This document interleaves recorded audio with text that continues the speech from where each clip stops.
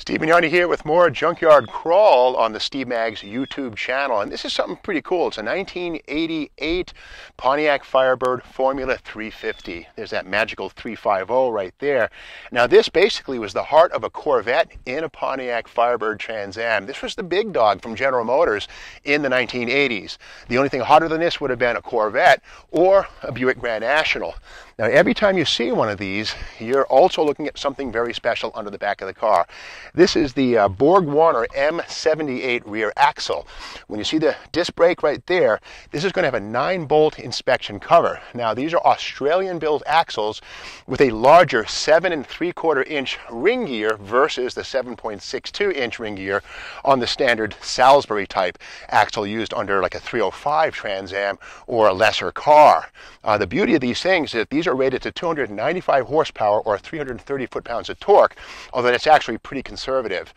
These axles are pretty tough, and these are a go-to grab-it-in-the-boneyard axle for owners of Gen 3 F-bodies. And here's one right here on this formerly beautiful 88 Formula 350 Firebird. Now, we don't want to confuse this rear axle with the Dana 44, which is a similar appearing axle. The Dana 44 has an 8.5-inch ring gear. It's even bigger than this. And the Dana 44 was sold over the counter at Chevy dealerships for folks who kept breaking their 7.62s in their IROC 350s and Tuneport 305 IROCs. So this is not to be confused with the Dana 44, although if you're lucky enough to find a 1991 or 1992 SLP Firebird Firehawk in the junkyard, which is not what this is, and that's a rare car. Those came stock with the Dana 44.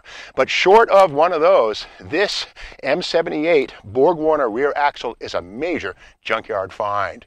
So to see more videos like this, stay tuned to the Steve Maggs YouTube channel and be sure to share this with your friends.